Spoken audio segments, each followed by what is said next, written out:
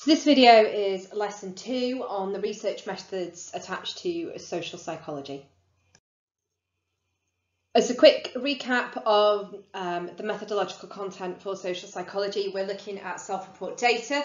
So this lesson is going to focus on the design and conducting of questionnaires and interviews, thinking about unstructured, semi-structured and structured interviews and the differences between open and closed and rank scaled questions.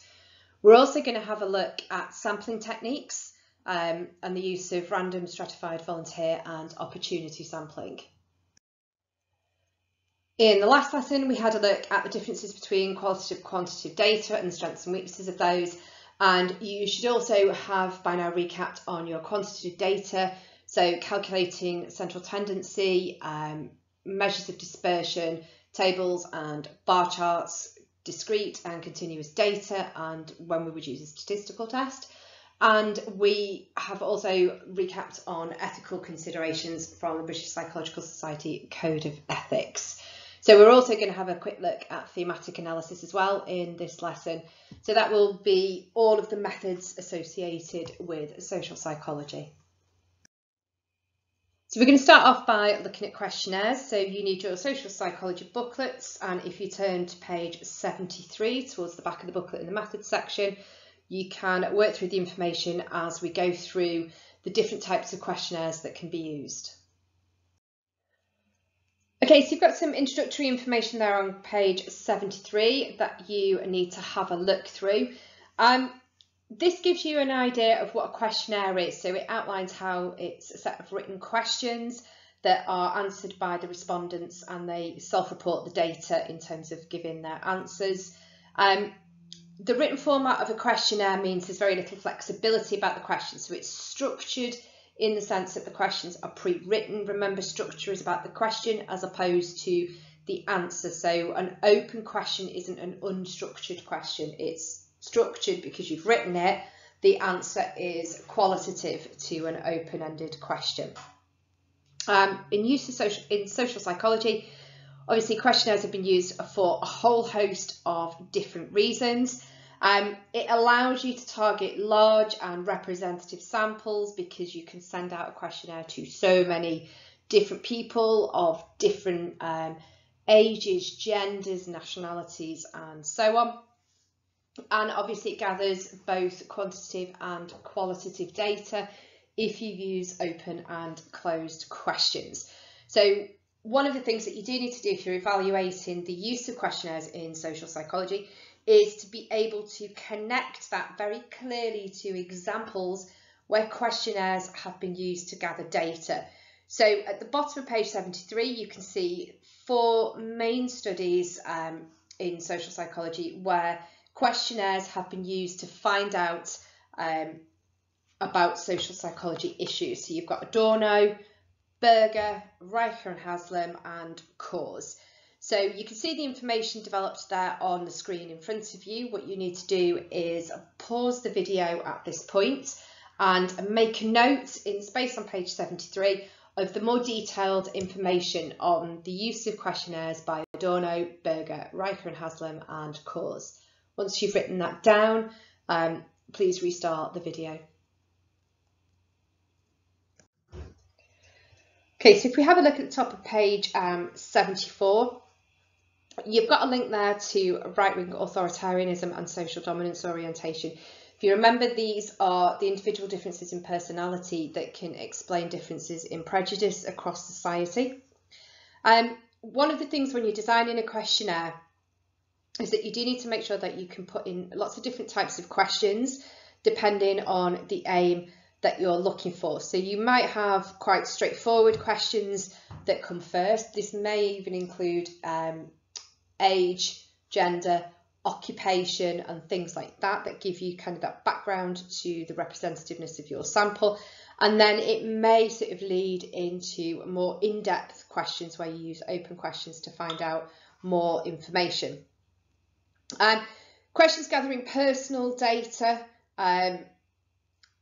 should be put at the end. So if you're going to ask open questions about how somebody feels, thinks, their personal views and perspectives, then that would be something at the end because that tends to be quite heavy going. So you want them to go through the nice, quick, straightforward, probably the closed questions first, and then get to that more sort of in-depth stuff at the end. For ethical and practical reasons, they shouldn't be too long. 2 sides of A4 is probably the maximum that you want to do. People do get fed up filling in questionnaires. If you sent them a 45-page document, you'd never get any responses. And with a questionnaire, you should always do a pilot study. So that should be implemented with a small number of people, just to check that people understand your questions. One of the things with questionnaires is you quite often tend to write a question thinking that you have given sort of straightforward terminology and that they're not leading questions, but they do actually need to be checked first of all. And that is also important to make sure you get the kind of answers that you're looking for. So bottom of page 74 onto page 75 talks about the differences between closed and open questions. So starting off with closed questions, these are where the answer is closed off. So you may give a question that has yes, no, maybe, and it forces the participants or the respondents to pick a particular answer. Other types of closed questions include scaled questions, where you might make a statement, say how far do you agree with the statement, and you might be picking an answer. So a Likert scale, strongly agree, neither, disagree, strongly disagree, or a scaled question, on a scale of 1 to 10, how obedient do you think you are? 10 being really obedient, 1 being not very obedient at all, and you'd pick a number. So they're the other options for closed questions. You've got strengths and weaknesses. Closed questions generate quantitative data, but weaknesses, you're not giving people an option to give that valid, in-depth, detailed response. If you turn over to page 75, you've got some information about open-ended questions. So open questions allow the participant to give quite a substantial amount of detail. They usually start with, what is your opinion about? How do you feel about? What would you do in the following situation? Explain why you gave the answer to the question above, things like that. So it's about getting opinion, detail, depth, qualitative content. Again, strengths and weaknesses there for you to have a look at. So what I would like you to do is go through that information on page 74 and 75 in a bit more detail, highlight the key points, and then can you make a note on a post-it note of 1 similarity between open and closed questions and 1 difference between open and closed questions. Once you've done that, restart the video and we'll have a look at the different examples. Okay, so the bottom of page 75, you'll see some examples of other types of questions. So first of all, you've got a Likert scale. So this is making a determination on how strongly you agree or disagree with a particular statement. So the statement is predetermined, it's structured, and the respondents have got the option, in this case, of 5 different boxes that they can tick to decide how far they agree or disagree with the statement that's given.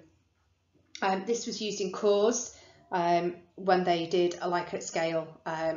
So it's not open to interpretation in the sense that the researcher doesn't need to decide how much a person agrees or disagrees. However, it is open to interpretation from the questionnaire respondent, because somebody strongly disagreeing may have the same level of emotive feelings as somebody who ticks that they disagree. So it's open to interpretation and subjectivity on the part of actually physically gathering the data, because participants may have their own judgments about what is strongly agreeing or just agreeing. The next is a rating scale question. So rate yourself on the following scale, putting a mark in the appropriate place on the line. So you can have a scale question from something like this, 0 to 10, happy to sad. They can mark it with a line. You can also do this with a numerical scale from 0 to 10, where they circle a number. Again, one of the issues with this is it is a judgment from the individual. So somebody's judgment of a score of 2 for happiness may be the same sort of feelings of happiness that somebody else might give a score of 5. So it is, again, subjective to the respondent's interpretation of the question. You've then got identifying characteristics. So circle the characteristics you think apply to your best friend. So you may circle 2 or 3 of these as a description of somebody else, or you may circle characteristics in terms of your own thoughts and feelings. It might be your thoughts about a person, a group of people, in groups, out groups, prejudice, people you would obey, stuff like that. And then you've got examples of open questions. They've just dropped to the top of page 76. Explain or describe how you feel, and so on.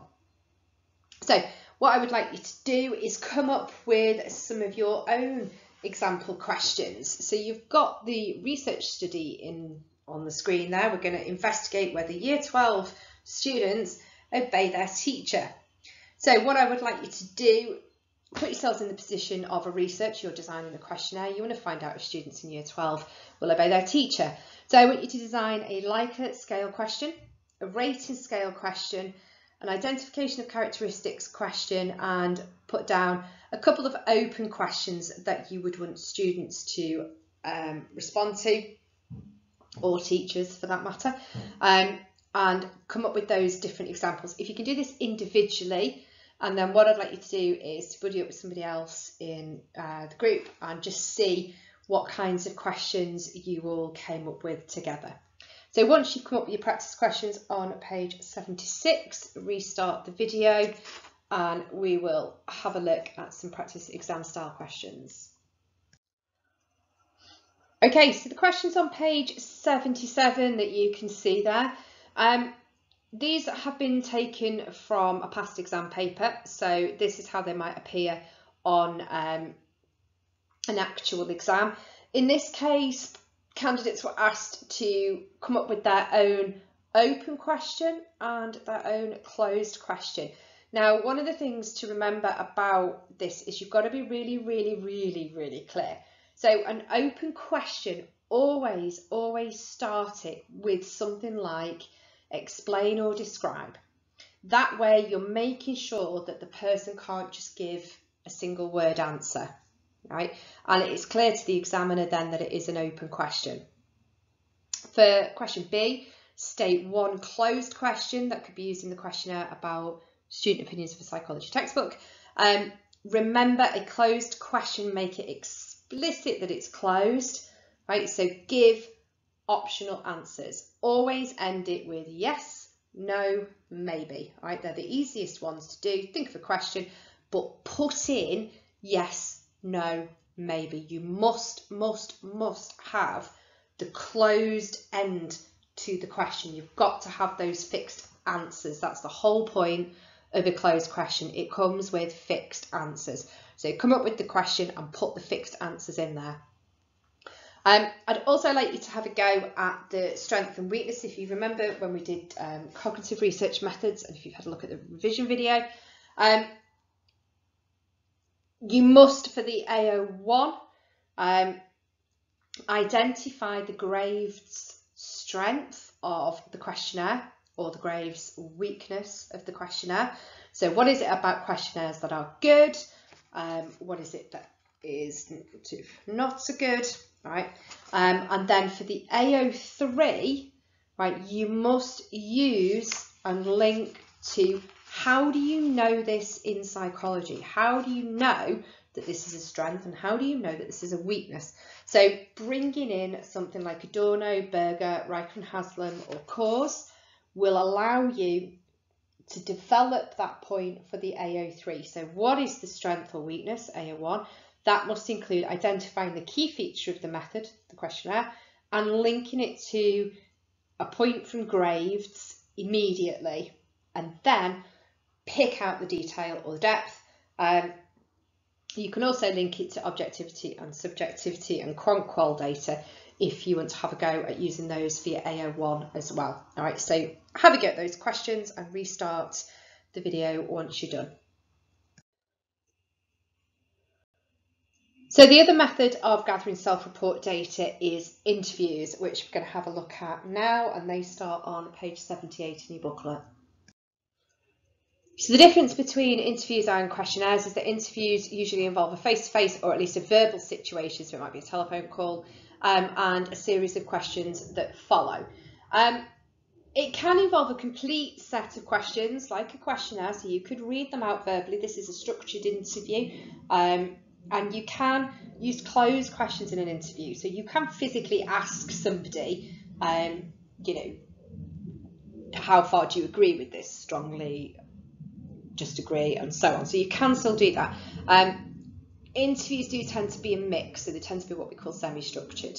The difference between an interview and a questionnaire, obviously, is that the face-to-face or verbal situation allows the opportunity to expand or clarify on the questions. So if you've asked a question the person doesn't understand, don't know what you're talking about, they can say, I don't know what you mean. Can you rephrase that? Can you expand on that? And you can also do that with the participants. So you can ask them to develop their answers and give you more detail.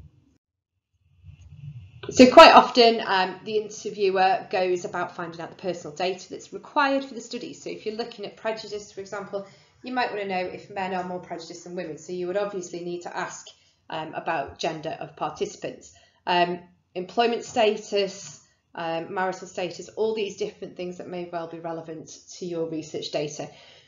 If it's not relevant, you wouldn't spend your time during an interview finding out all these different bits and pieces. You'd only find the ones that you want or need to use for your particular piece of research. You are most likely to have standardised instructions at the start of interviews, so you would read that out or get the participant or respondent to read that themselves, and that covers your ethical issues. So you'd express in there what you're aiming to look at, how you're going to keep the details confidential, the fact that the person can withdraw at any point during the interview. You would plan out in advance what we call an interview schedule. So an interview schedule is the process which you're going to go through. It makes sure that your questions, your sort of structured element, the direction that you're going in is fully operationalised. So you know exactly how it's going to link back to your aim or hypothesis, you know exactly what data you're looking for, and you know kind of what direction you're taking your interview into. There are a number of ways of recording data. You can either record it on a tape recorder, video, or you can have somebody with you that writes it down. No matter how you initially gather that data, you would usually then fully transcribe the interview. So that would generally take hours and hours and hours. You write down literally word for word, verbatim, exactly what was said, all right, including pauses, gaps, stutters, the amount of times people go you would include all of that, and that is an incredibly time-consuming way of recording the data after the interview has taken place. So in terms of the three different types of interview that you're looking at then when you're gathering self-report data through this method, structured interviews have predetermined questions and they can have predetermined answers. So that is a very, very focused, structured set of questions. Quite often this is done when people are stopping you on the street. If you've ever been stopped and asked to take part in a survey and asked your opinion about different things, that's quite often a structured interview. Semi-structured interviews, they start with a set of predetermined questions and develop that a little bit further. So further questions are asked by the interviewer as a response to whatever it is that the participant has actually said. So there's a mixture of open and closed-ended questions and structured and unstructured processes within this.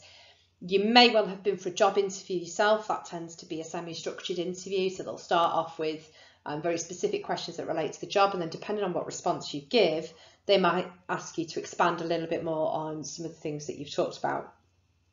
The last one you tend to have is an unstructured interview. This is incredibly informal. You start off with a particular topic or focus, and it is much more like a conversation. So you might sort of say, oh, hello, you know, what do you think of prejudice? And see where that goes, picking out what the person's saying in response and coming up with questions to sort of tease out the depth and the detail. Unstructured interviews require a little bit less planning, but they require much more skill in terms of the interviewer themselves. So not everybody would undertake an unstructured interview unless they're highly trained in interviewing techniques.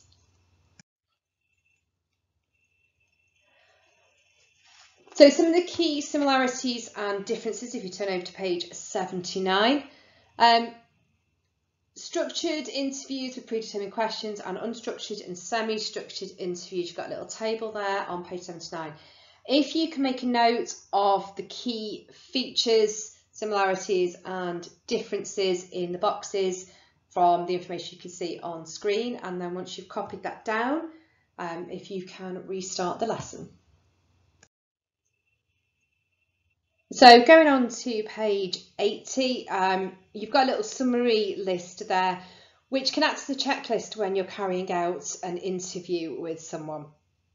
So things like, have you decided what format it's going to be, structured, unstructured, semi-structured, how are you going to record it, what is the schedule that you're going to follow, have you got questions for each area, do you need to request personal data? If you do, is it specifically relevant to the study, and things like that. So these are the kind of thought processes and steps that a researcher would go through if they're thinking of carrying out an interview research task.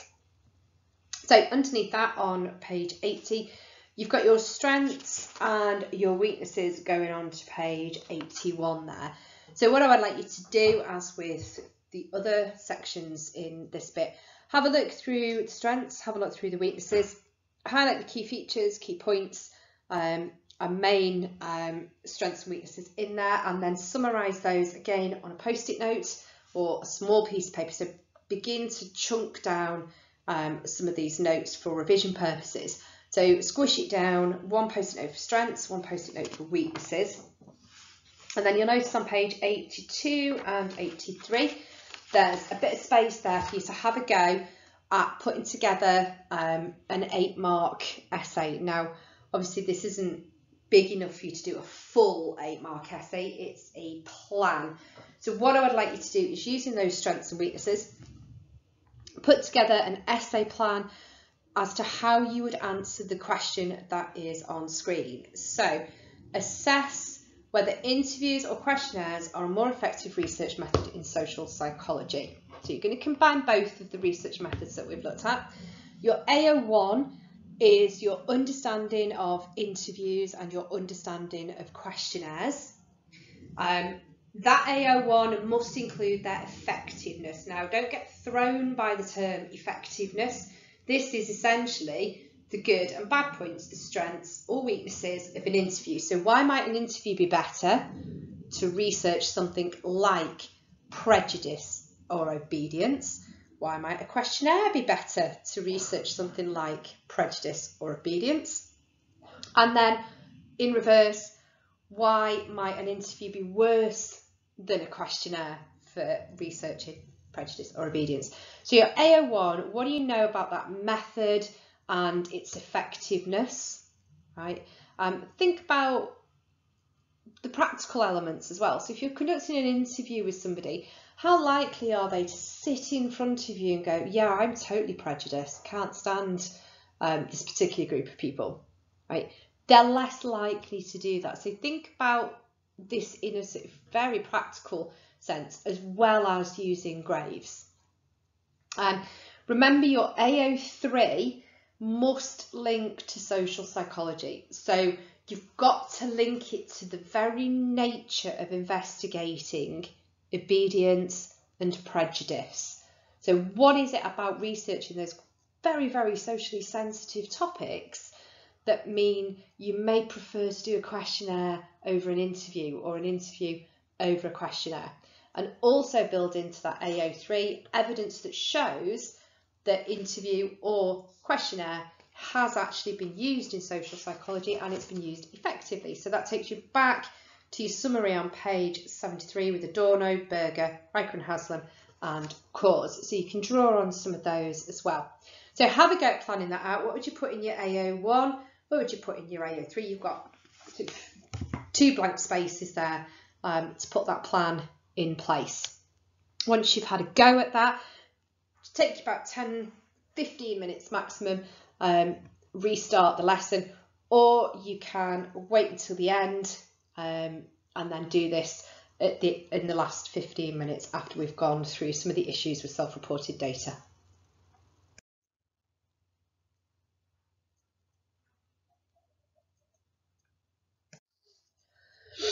Okay, so looking on page 84, these are summarised from there for you.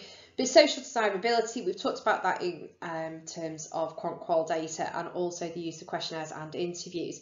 So sometimes the respondent just doesn't give a genuine answer, they lie, all right, and they lie to sort of depict themselves in a more favourable light.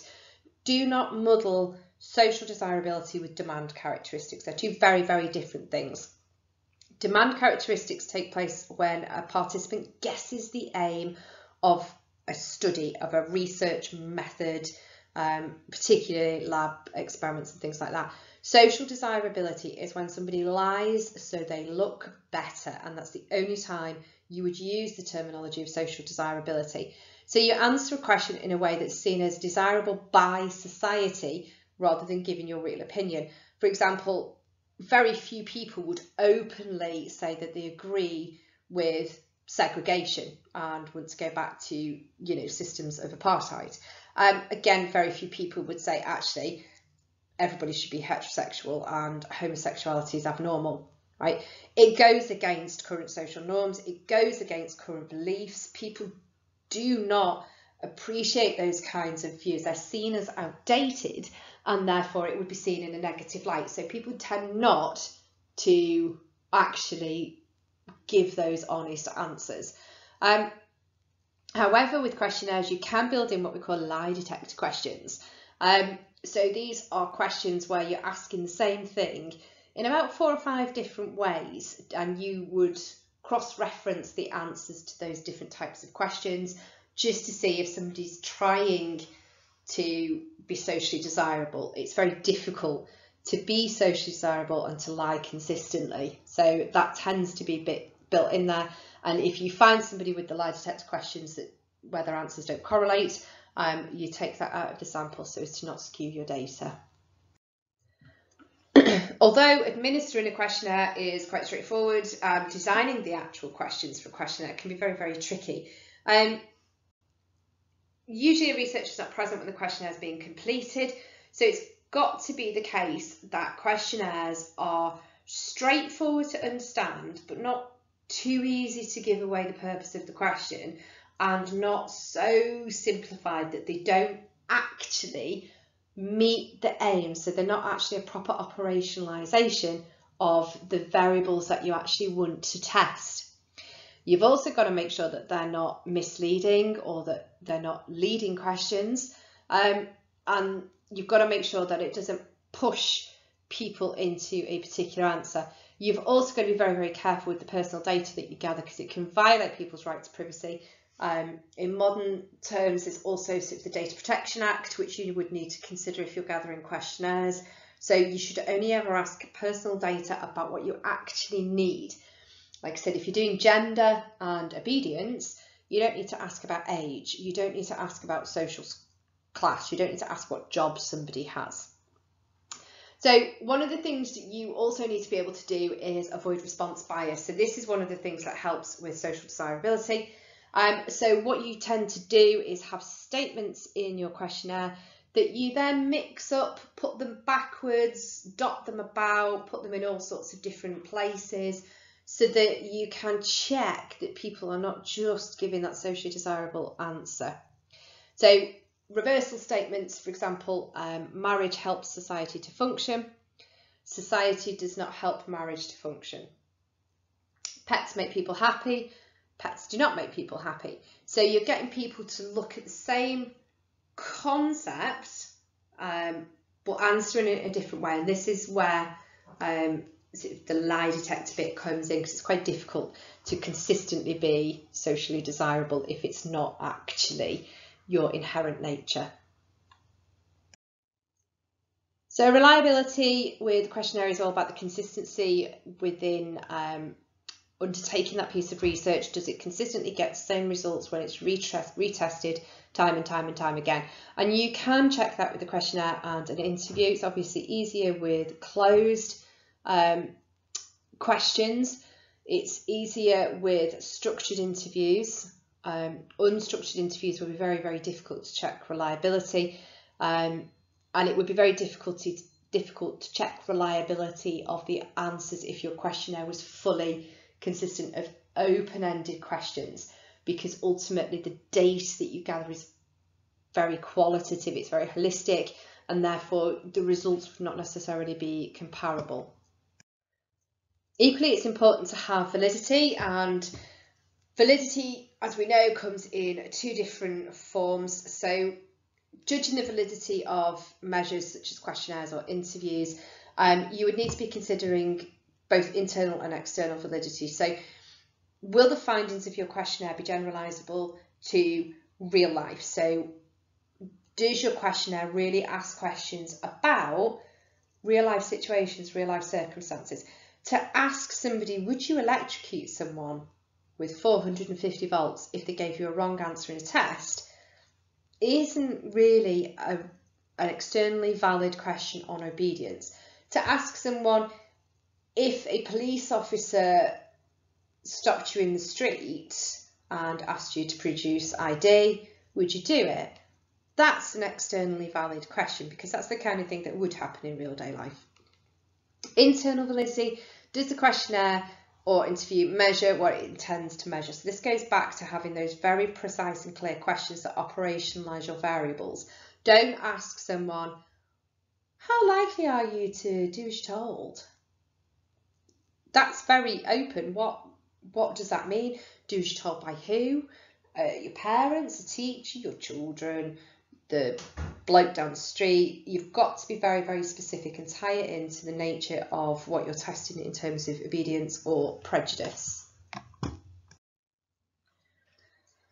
Okay, so we're going to have a look at improving reliability and validity in self-reported studies. If you have a look at the bottom of page 84, you've got your ways of improving reliability. So split half reliability, which is splitting a survey into two smaller tests. So the two halves indicate the same thing, but they're done in two separate ways. So that's things like that, question reversal and stuff like that. And then just at the top of page 85, you can see ways of improving external reliability, which is your test retest reliability. So you can give out your survey and you can do it over and over and over on different occasions to retest your results. Looking at validity, you've got ways of improving validity there. So first of all, you've got face validity. So face validity is making a very simple judgment. How does it look? Does it look like it's right? That basic kind of approach. So have we got face validity? The questions kind of ask about prejudice. So yeah, we're doing all right there. You've got content validity. So you would ask experts to perhaps look at your questionnaire, judge whether the questions are appropriate, judge whether they're relevant, judge whether they can be understood. You've got concurrent validity, which is comparing the findings of your survey, whether it's questionnaire or interview, with results obtained by an existing measure. So for example, comparing, say you've come up with your own questions to see if somebody has an authoritarian personality, you might compare that to the results of using Adorno's F-scale, for example. And then the last one is predictive validity. So do the results of your survey predict people's behaviour into the future? So if you have tested people, I don't know, you're going to questionnaire to see if they're obedient, and they've all said they're going to be obedient to their teacher in year 12, and then you ask their year 12 teachers, are these people obedient? And all the teachers say no. Then you have no predictive validity. Your questionnaire is obviously open to immense social desirability, and everybody lied. However, if their teachers go, yeah, they're absolutely gorgeous, I love that class, they're wonderful, they're so well behaved, then your questionnaire wasn't open to social desirability, and it can predict that they will continue to behave in a positive way. So you've got two questions there. Explain two ways to improve the reliability of self-report studies. and explain 2 ways to improve the validity of self-report studies. So I just want you to plan or have a think about these. I know you can't do them on the whiteboard, although the whiteboards are in the back of the classroom if you do want to have a go at doing it on those. But you can just do it on a piece of paper, buddy up with a couple of others.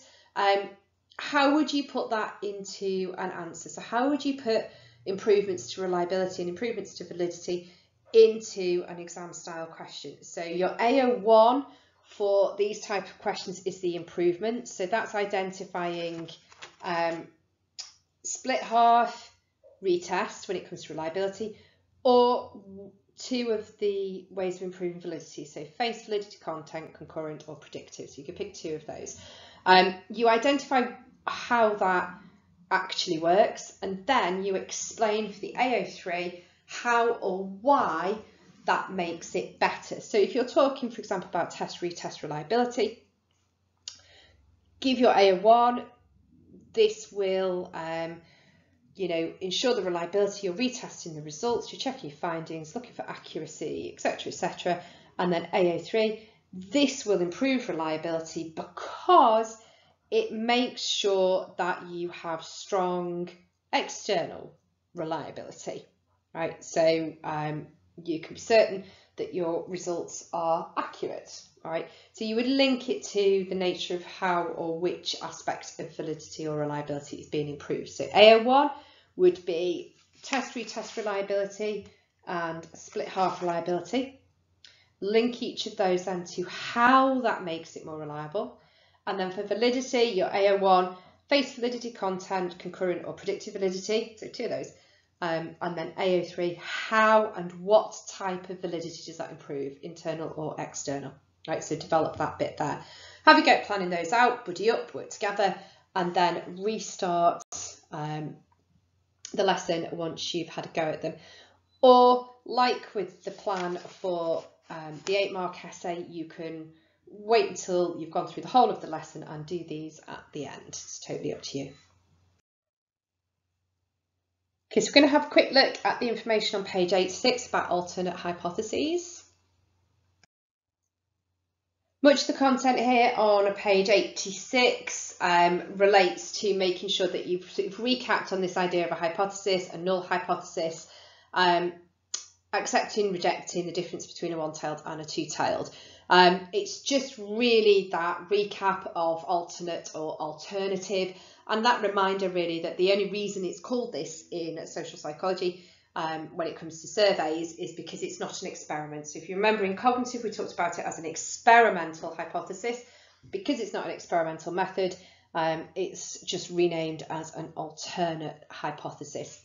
So hopefully you're fine with the content that runs through page 86, linking to operationalisation, the IV, the DV, null hypotheses and things like that. If you'd need a quick recap, this is a point in time when you would just have a quick look through that, make sure that you're okay with the differences between the alternate hypothesis, null hypothesis, independent variable, dependent variable, and how you would operationalise those variables. Okay, so the last bit of this lesson is to do with sampling techniques.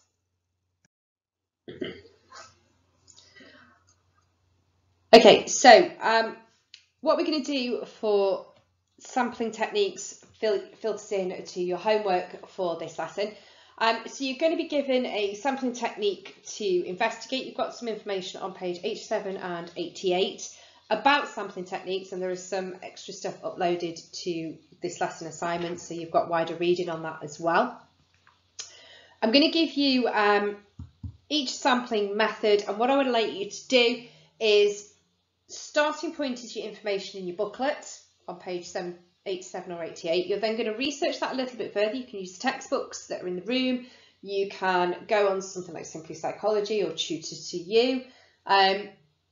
And you can have a look at the information that I'll upload as well. And there's some extra videos on sampling techniques on Teams. I want you to do a little poster, only an A4 size one, because I'm going to photocopy it and give it out across the class. So just do a small A4 size poster. What is the sampling technique? how is that sampling technique done? So how does it take place? And if you can you find some example studies from psychology that have used that sampling technique? Don't worry too much about that, but if you can't find it, I mean, volunteer sampling, there's loads. But random sampling, stratified, and some opportunity sampling, it can be a little bit harder. So if you can't find example studies, don't panic too much about that bit. What you could do instead is put some examples in of how you would use that technique for a particular study. So you could put an example in and say, right, okay, I'm going to look at prejudice. This is how I do a random sample, that kind of thing. So have a think about that. If you can find some studies, fabulous. If you can't, don't panic about that last little bullet point. But I do want a really clear poster. What is it? So what is that sampling technique? The strengths, the weaknesses, how is it done? How is it undertaken? And examples if you can find it. So the group allocation, which is going to have to be done in a very random sampling allocation sort of way. If your first name begins with the letters A, B, C, D or E, you're going to do random sampling. If your first name begins with the letters F, G, H, I, J, you're going to do stratified sampling. If your first name begins with the letters K, L, M, N, O, you're going to do the self-selected volunteer sampling. And if your first name begins with P, Q, R, S, T, U, V, W, X, Y, and Z, then you're going to do opportunity sampling. So that's the group allocation. Hopefully I've got somebody in all of those.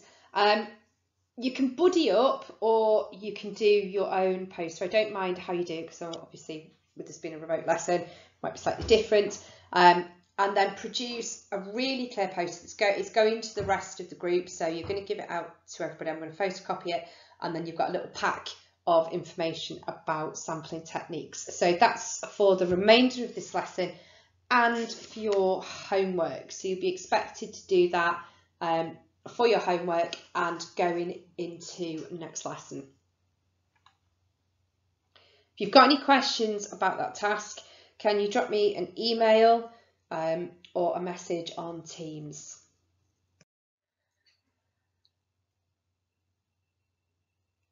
Might be helpful if you want to take a screenshot of the information on screen there in front of you. Breaks down some nice ideas about random, stratified, volunteer and opportunity sampling. And as I said, there's loads of videos also on Teams, some extra information. So have a look at this, maybe take a screenshot. I do want these posters to be really detailed, and I want you to develop some of those advantages and disadvantages as well. Okay, so the last little bit here, if we turn to page 8 to 9, we're just going to have a quick look at thematic analysis. I'm not going to dwell on this for too long because we're going to do this in the social psychology practical as well.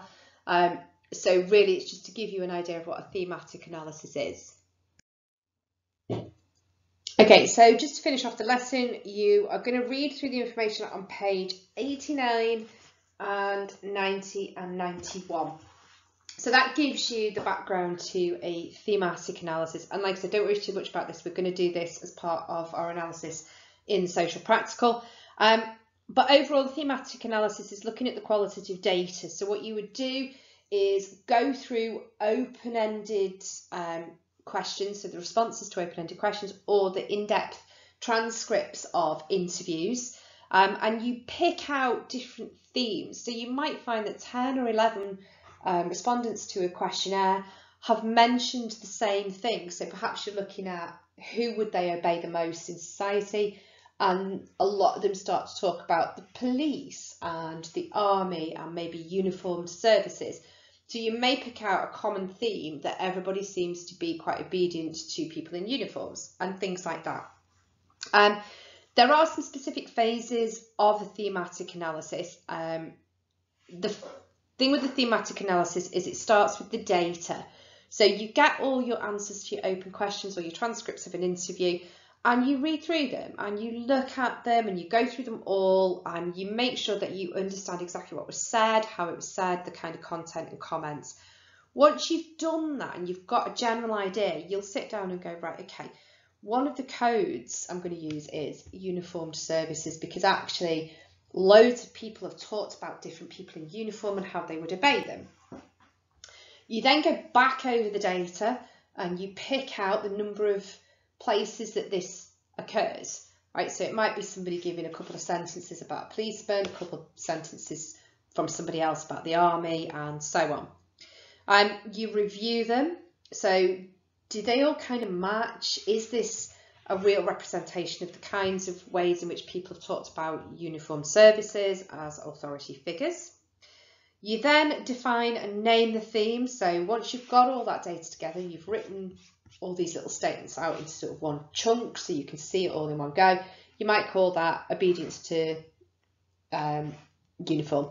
All right, so things like that. And you'd chunk all that and then you'd look for the next theme. So you do it again. After you've done all that, you come together and you talk about the common themes and ideas that are coming through people's answers to different questions. And that's basically the principle of a thematic analysis. Ultimately, one of the issues with this is it takes a really long time if you've got lots and lots and lots of answers. It's a very time consuming process. Equally, it's subjective, so not everybody sits there and says, oh yes, I would obey people who are in uniform like the police. They may express things in different ways, and sometimes it can take a lot of work to pick out and decide whether sentences and phrases fit into particular themes and concepts. So that is quite subjective on the part of the researcher. You know, you're interpreting what somebody might have meant. You're interpreting the emotions, the thoughts and feelings behind a statement, not just the statement that is written down. Page 91 has got some strengths and weaknesses. So it is a good way of turning qualitative data into quantitative data. So you can code it, you can categorize it, you can count it.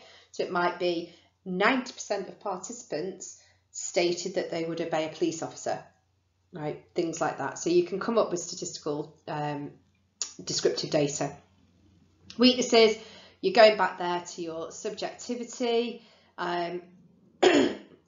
the idea that you're making judgments on what other people think and believe, and therefore it's not particularly scientifically credible. So that should be enough for your overview of thematic analysis. Just skim through those 3 pages, highlight some of the key points, and we will obviously do that in much more detail when we get to social practical. So that brings you to the end of the recording for the lesson.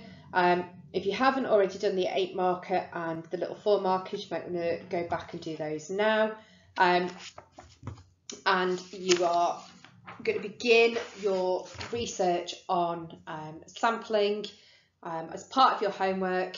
Have a read through and look at the videos that are attached to this assignment first and foremost, and then next lesson's video will be focused on sampling and sampling techniques to give you a bit of starting point, and then you can use that lesson time to put together your A4 summary sheet. So a little bit of homework should take about 15-20 minutes at the most, but you will have the lesson time in your next lesson to actually work through that. Any questions, as usual, drop me an email or pop a message on Teams.